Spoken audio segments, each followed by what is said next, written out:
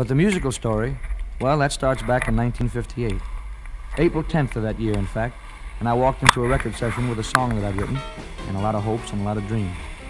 Now, it wasn't the first record session I'd ever done, but it was the first time that I felt, well, maybe I could have a hit out of this particular date. The man upstairs was smiling at me that afternoon because, well, the song did become a hit. And oh, by the way, the sounds you hear in the background are the actual pre-recording tune-ups and rehearsal of that record date. And now, the beginning.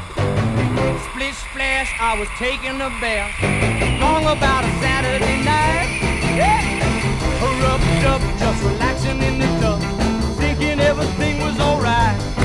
Well, I stepped out the tub and put my feet on the floor. I wrapped the towel around me and I opened the door. And then a splish splash, I jumped back in the bath. Well, how was I to know there was a party going on? There was a splishing and a splash, and reeling with the feeling, moving and a grooving, rocking and a rolling. Yeah, yeah.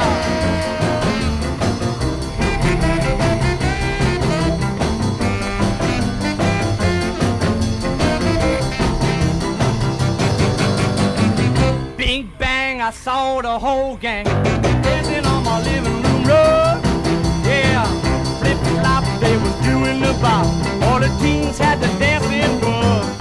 There was a lollipop with a Peggy Sue, but the golly Miss Molly was even there too. Well, a splish splash, I forgot about the bath. I went and put my dancing shoes on. Yeah, I